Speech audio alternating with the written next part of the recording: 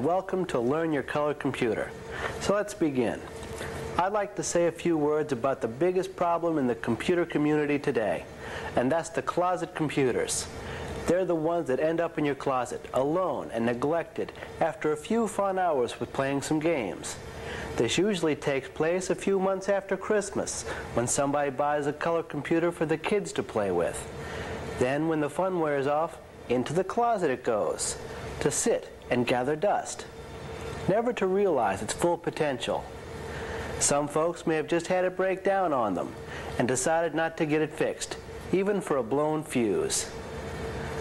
Well, this has gone on for too long now. With the millions of computers in people's homes today, only a few thousand of them have taken the time to learn their computer and take advantage of the remarkable power available in the small white case. Some people have even used their computers to run their own businesses. But this is not enough. If everybody who owned a closet computer was to become a serious color computer user, we'd be a more powerful group than any other.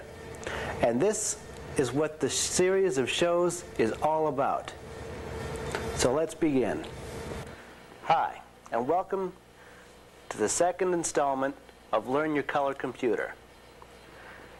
We're going to start you learning the basic programming language. Today we're going to start you off by showing you the difference between variables, constants, and how they relate to strings and numbers. This will be followed by showing you how to use the commands of new, input, go to, run, print, clear screen, sound, list, and the if-then-else construct. First, we'll start with variables. Variables contain information in numeric or text form and can be changed at any time during program execution. Think of a variable as a place in the computer's memory where you can store some temporary information, and you can change the information at any time you feel like it. A constant, on the other hand, is similar to a variable, except the information does not change. When you're writing a program, you must use either one or two characters for the variable name. If it's a variable containing text, it must be followed by a $, which during programming will be pronounced string. The characters you use to make your variable name must be composed of first a capital letter from A to Z and a number or a number from 0 to 9. However, the name must always begin with a capital letter. Some good examples of names would include A, AA, A1, A string, BA, and B0 string. Some bad examples would be 1A, Q string, 4, 9 string. Notice how each of these bad names breaks a rule of variable naming. The 1A began the name with a 1 instead of the required capital letter. The Q string, starting with the lowercase q, it began with a letter, but it's not a capital letter. The 4 has no letter whatsoever, as does the 9 string. By now, you may or may not have wondered what would happen if you were to use a variable name which has more than 2 letters in length. Simple. Say if you had 3 string variables, with the first one called, and the second one is called,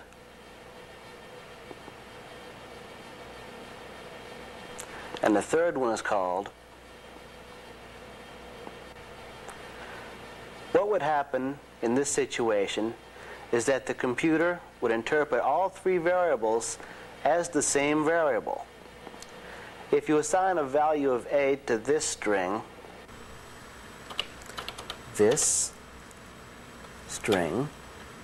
equal, quote, A, quote.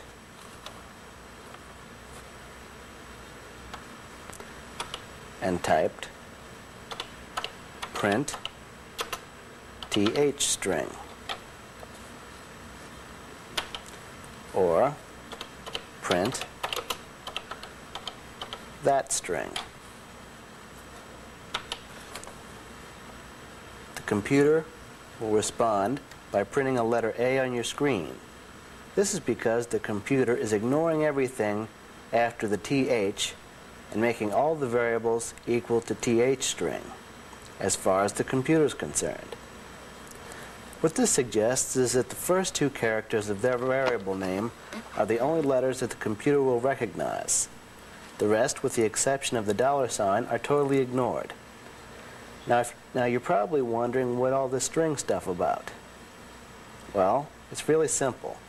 A string is a set of numbers or letters enclosed between a pair of quotes.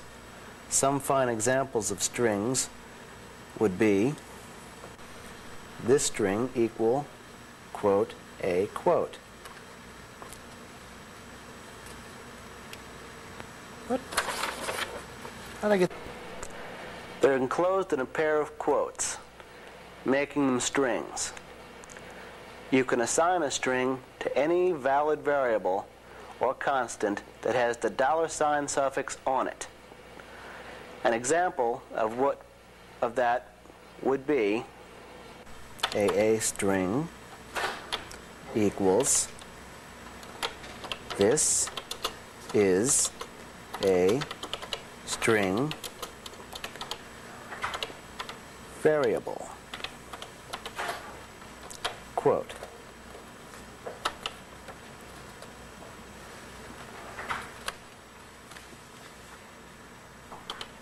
Print a string, and the computer will respond by placing the sentence of "this is a string variable" on your screen. To better understand, let's add another string to our collection. We'll call it a B string equals, quote, comma, space, this is another variable, quote. Now we have a second variable with the words "this is another variable" inside of it. Now let's do some actual string adding. Type this. A C string equals a string plus BB string.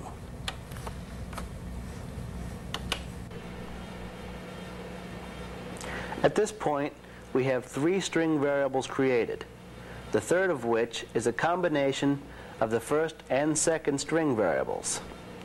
Let's take a look at them. Type this. Print a string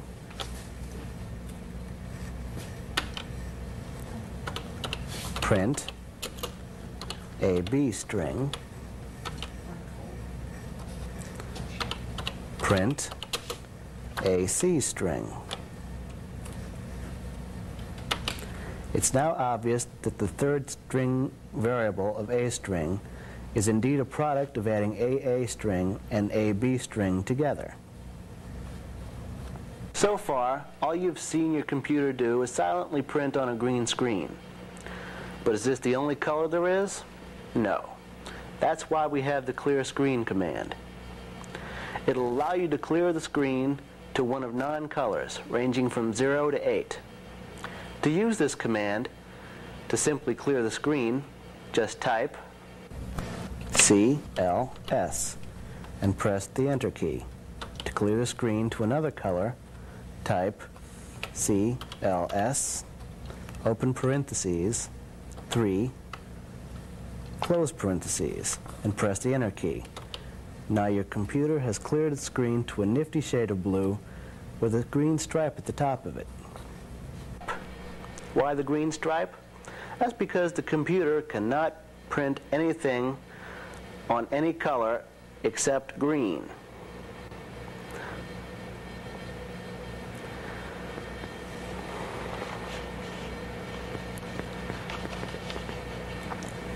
Try typing a few more letters, and you'll see it gives them a green background as well. The computer, the colors and their values are as follows. 0 equals black, 1 equals green, 2 equals yellow, 3 equals blue, 4 equals red, 5 equals buff or white, 6 equals cyan or bluish gray, 7 equals magenta or violet, and 8 equals orange. If you enter the CLS command with one of these numbers in the parentheses, the screen will clear to that corresponding color. Next, we'll take care of the silence by using the sound command. The sound command is used with two variables separated by a comma. The first variable is the pitch of the tone. The second variable is the duration of the tone. Each of these variables has a range from 1 to 255. Try typing this: 1, 100.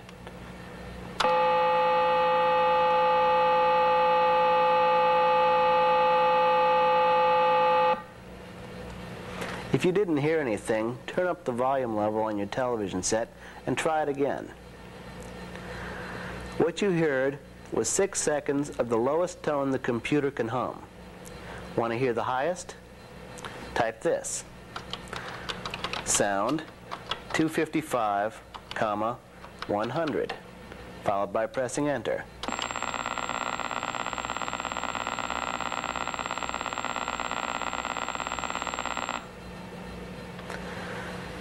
The duration is measured in 6/100ths of a second. So a value of 1 would give a tone duration of 6/100ths of a second. The sound command can be used many times in a sequence to create music if you should so desire, so that you can make some simple but effective sound effects. To prove the computer's competence as a music generator, type in this short one-line program. For T equals 89 to 176, step 18, colon, sound T, 5, colon, next T. As soon as you press the enter key at the end of the line, the computer plays a simple musical scale starting with middle C, or a tone number 89, stopping at the next higher C note, or tone 176. As soon as you press the enter key at the end of the line, the computer plays a musical scale starting with middle C, or a tone number 89, and ends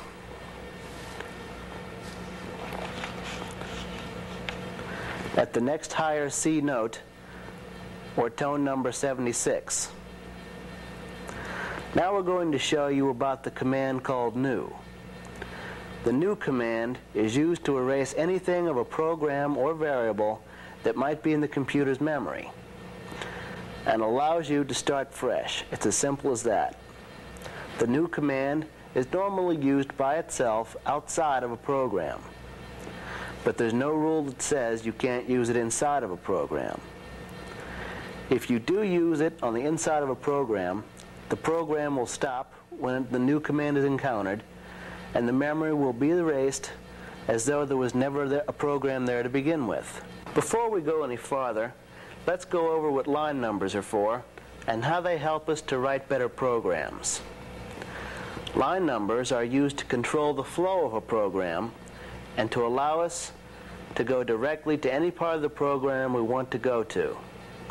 Unless you tell it otherwise, the program will start executing at the first or lowest line number and will continue into the program in the numeric sequence of the line numbers. Now type this. 10. Print, quote, hi, comma, I'm your color computer, quote, followed by pressing the Enter key. Be sure you type in the number 10 first. It's very important. Now type run, followed by pressing the Enter key. The computer proceeds to run your one-line program. Since that worked so well, let's add another line to the program. Type this. 20, print, quote, what is your name, quote, followed by pressing the Enter key, as usual. Now type list, followed by pressing the Enter key. The computer obeys and lists your two-line program. The computer obeys and lists your two-line program. Now what do you think will happen when you try to run this program? Try it. Type run, followed by pressing the Enter key. The computer prints, hi, I'm your color computer, what's your name? Answer the computer's question by typing in your name and pressing the Enter key. You'll probably get a message that says syntax error. This is what we call a syntax error. You get one of those every time you try to communicate with the computer in a way that it doesn't understand. Other error messages will appear on your screen from time to time while you learn to use the basic language. An understanding of what these errors are and what their meanings are will be of great help to you. A complete list of error messages and their meanings can be found in the back of your computer's manual. Study them in your spare time and get to know the commands and the messages. Now, to avoid another error message, let's issue a command to the computer which will allow us to enter information. Type the following line. Line 30, input a string. This will tell the computer to stop and wait for you to type something, which it will then assign to the string variable of a string. The input command, as used here, allows you to do its minimum function. The input command can also be used to print a message before getting the information. And it can also be used with several variables, all separated by commas. We'll cover these functions in a few minutes. But for now, let's just work with the minimal function. Now add this line to your program. Line 40, print, quote, hi, comma, quote, semicolon, a string. Now run the program as you did before using the run command. When you see the question mark appear on your screen, it's waiting for you to type something. The results will vary depending on what you typed at the question mark. For example, if you typed in your name as being Fred,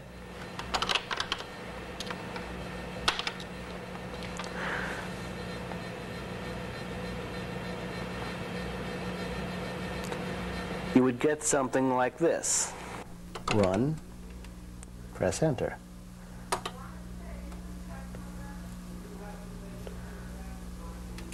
Fred. It's a nifty little program we've got here so far, and it's fun to run it over and over again, trying different inputs of different names. Wouldn't you like it to make it run continuously? You can.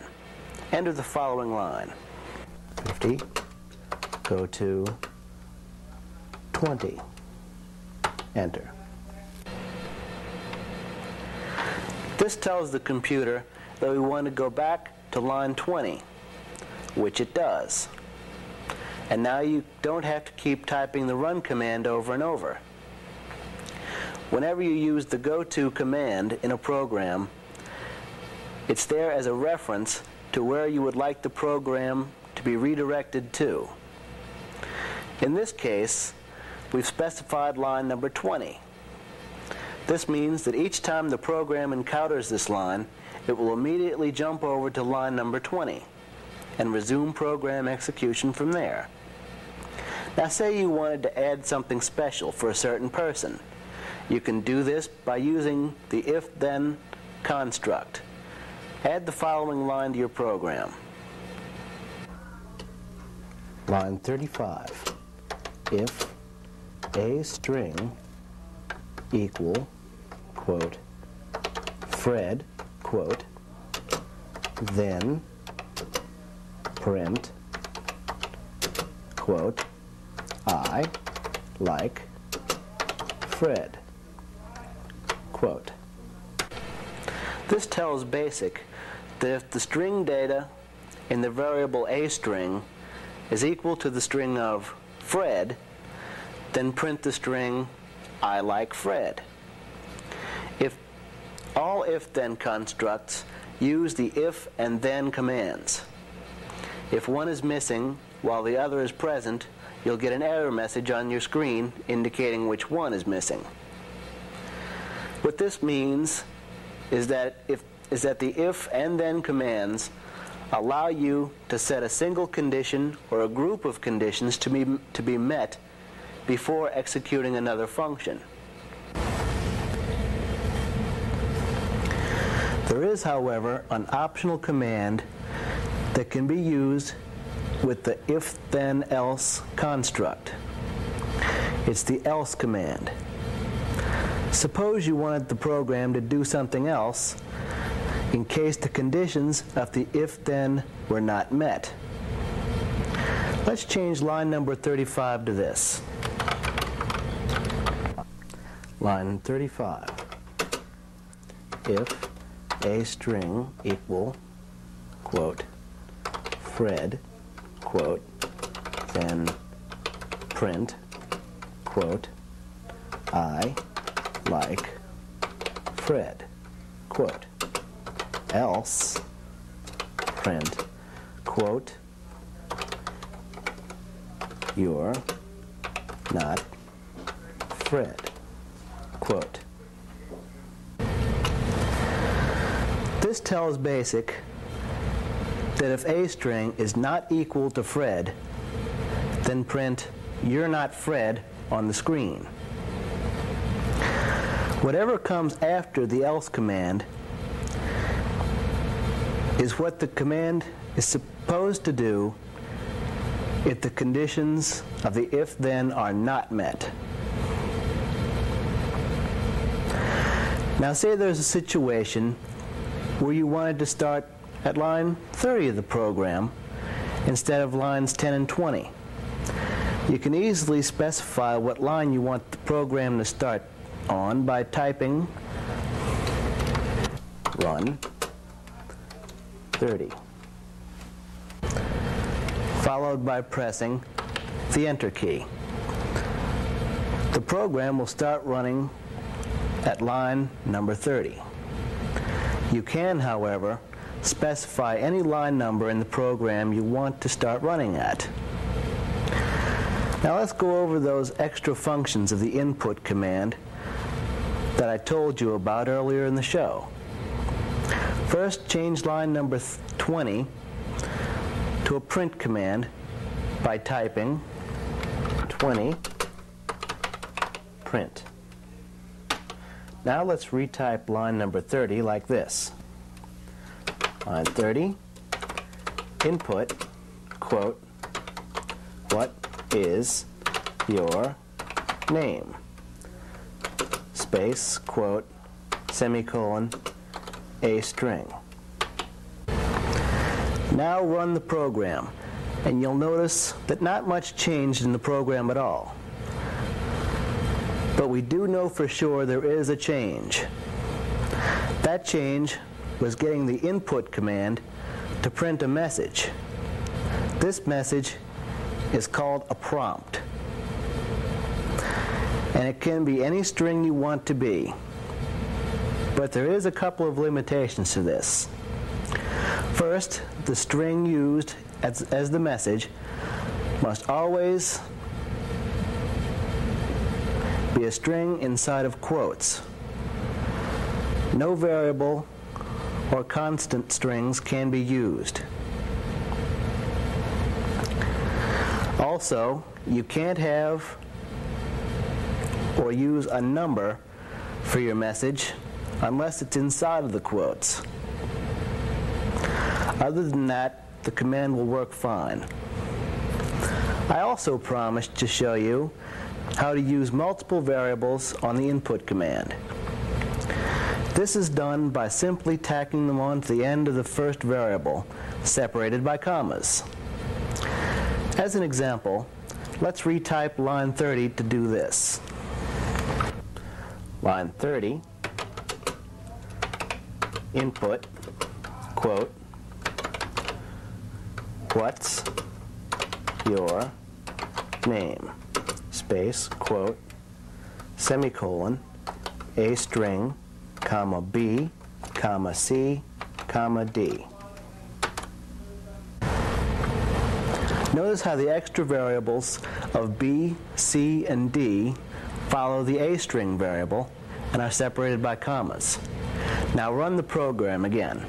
Like run. Notice how after you type in a name this time, the next line on the screen has a pair of question marks. This is where the second variable of B comes into play. Enter a number and another one. Now the input command is run out of variables and returns control back over to the program. Well, that's about all the time we have left for this show. Tune in again next time when we'll continue to show you how to learn your color computer. Remember, if you have a problem with any of the information we've supplied, give us a call. One of our many experienced members of our club will be more than glad to help you with your information. If you missed a show, let us know. We can have a tape of the show you missed ready for you to view at the next meeting. That's about all the time we have for now. So tune in again next time when we continue to learn your color computer.